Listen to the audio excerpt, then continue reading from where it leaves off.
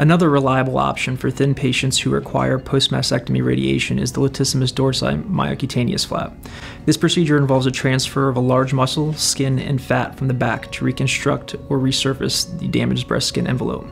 As the latissimus muscle possesses much less volume than the abdomen or thighs, this type of reconstruction typically requires the use of an implant or fat grafting to restore sufficient volume to the reconstructed breast. Patients will usually stay overnight in the hospital and are able to go home the next day. In most cases, patients are able to return to full unrestricted activity within 4 weeks, with no significant limitations in performing their daily activities.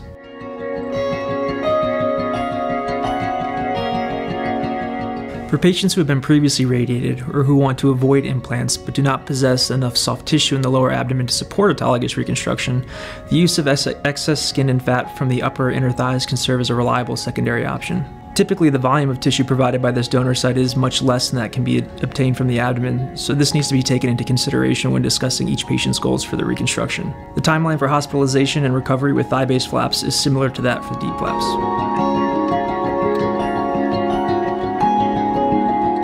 So during surgery, we use a number of tools to help guide our decision-making in the operating room.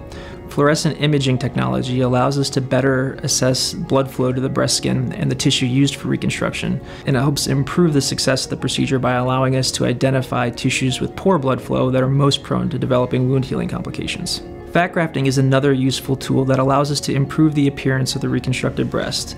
This procedure involves the use of liposuction to harvest excess fat from unwanted areas and inject this fat into areas where there's volume deficiency or abnormal contour.